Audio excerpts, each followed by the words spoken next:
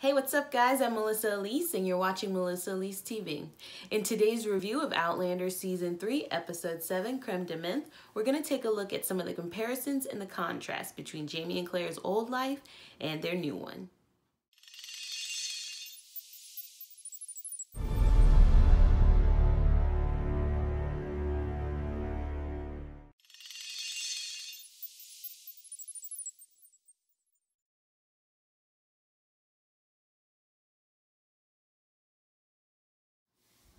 Let's start with the comparisons. Jamie and Claire's life before was filled with so much danger and excitement and even a bit of deception as they tried to prevent the Battle of Culloden from happening.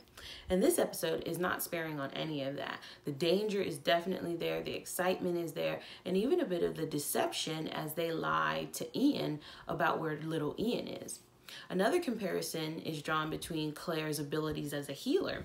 She goes right back into trying to save a life and then treating a patient. And then finally, I really feel like they still fight the same way. I love that Jamie points out that her looks are still unmistakable. There's another comparison drawn between Claire's adjustment to the times, the first time she came through the stones, and this time. In the past, she never really fit that mold of what women are supposed to be like 200 years ago. And even this time, we see that she still has trouble adjusting to the male perception of women 200 years in the past. But that's definitely part of what we love about Claire, is that she's not going to stand for anything that she could potentially change. Before we get to the contrast, I want to take a moment to point out the moment where Jamie tells Claire that he's so grateful she's returned. He talks about his life existing in shadows and that with her return, it was like the sun came out. There are a lot more things that are going to need to come into the light before this season is over, and they're not all going to be pretty. Even though this episode was very reminiscent of their old life, there's some pretty distinct contrasts. There's a difference in the danger. Instead of knowing the face of your enemy like Jack Randall, this time the enemy is far more hidden, which makes the danger more ominous. There's a difference in the lies as well. Claire is on the opposite side of the lies this time. Not only is she being kept in the dark, but she doesn't understand why Jamie is lying to Ian.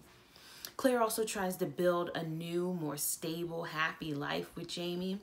But with the loss of the print shop, it looks like they're going to be returning to Lollybrook, but they're going to be very different people this time.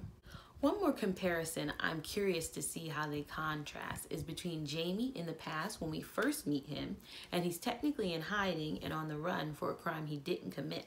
And this time, where he's going to have to run for a crime he did commit. Seems like he's going to have to go pretty far to clear his name this time. Alright y'all, I want to know what you're excited to see in episode 8. Comment below and give me a thumbs up if you like this episode. Don't forget to subscribe. You can also find me on Facebook at Melissa ELISE McAllister and on Snapchat, Instagram, and Twitter at Melissa ELISE TV. Thanks for watching. I'll see you guys next time.